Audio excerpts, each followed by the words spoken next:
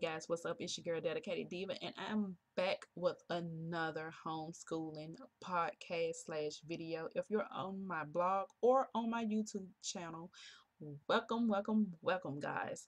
Now, basically, I wanted to make this video because I've been running into a lot of parents that's on Facebook that's been kind of really trying to, well, it really sounds like they've been pressuring their kids to, do work or do things a certain way.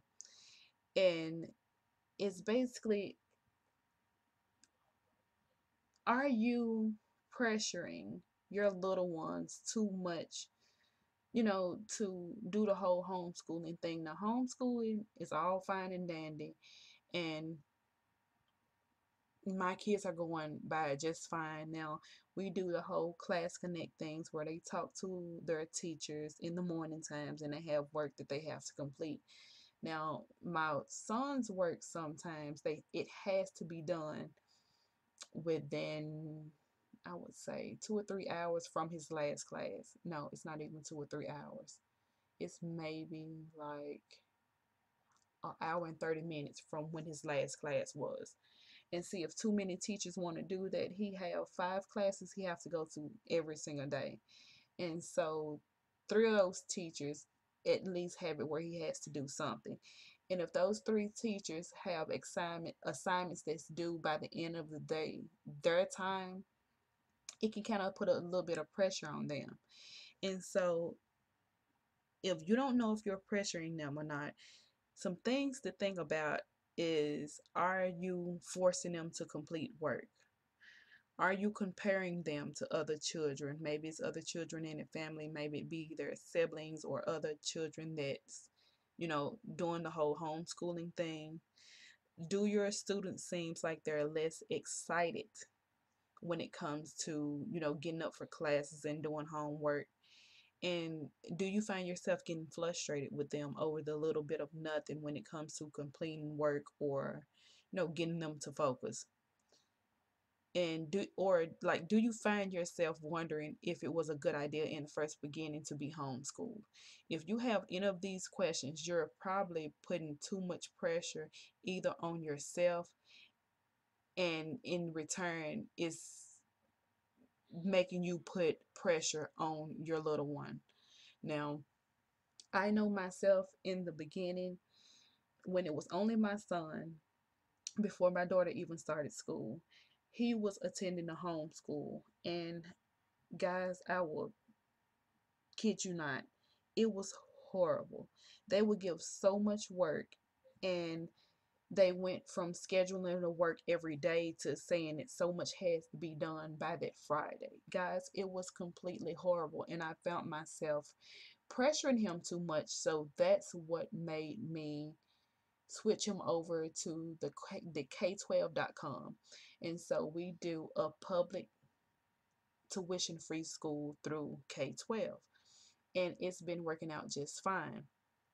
But if you're finding yourself where you're forcing them to do something, or they don't seem as happy, or as soon as you call their name and it has anything to do with doing any work, they seem like they're not excited or they don't want to do it, 9 times out of 10, somewhere pressure is being applied. And so it's up to you as their learning coach and as their parents or guardians to kind of help them with that pressure. And different ways that you can help them with their pressure if they're going to homeschool is, if they have teachers or instructors, talk to their teachers and their instructors on, thinking of ways to either lighten up the coursework, or telling them that you all will have it done by a certain time because the child is going through something. Now, if it's one of the traditional homeschools and you basically doing it with your child alone and there's no type of instructor or teacher or anything like that, just ease up a little bit, because you can't pressure anyone to do anything that they don't want to do. And if your child end up losing, or your student end up losing sight of what really needs to be done and what they're doing it for, they'll never want to do it again. And see, a lot of people feel like after they push that child so much and that child don't want to do homeschooling no more, then you want to send them back to a regular brick and mortar school. But guess what? If they're losing interest and they're at home, that means they're really not going to pay any attention in school, because now they have all the other kids around them doing something totally different. So they're just going to fail altogether. And then you are the reason why that child is failing at what they're doing. So just find ways to get around it. If you're finding that your child is not as motivated to pay attention anymore, start finding fun things to do. And maybe you could watch educational YouTube videos, or you could have movie night. Just find some way to take the whole learning thing away, because you have to notice that, just like if you're like me and you're working from home, sometimes you just get tired of the same situation all the time. So find ways to do movie nights in other rooms. Find ways to, if you have a laptop, close it down. Let your child go and get on their Xbox. Sit back and talk to them, watch television with them, talk to them. It's so many other ways to take so much of the pressure off of them. It's so important, because if you think about you yourself now and the way that you have to deal with pressure, it's 10 times harder for them. We've been here for a while, they haven't.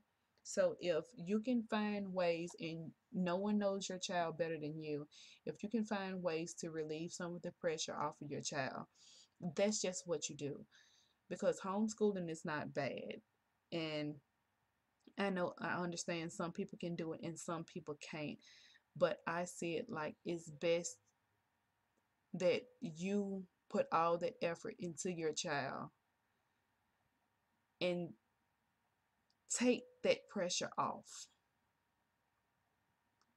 Make sure you guys like, share, and subscribe for more homeschooling videos, and I will see you guys in another video. Make sure you like, share, and subscribe. Bye.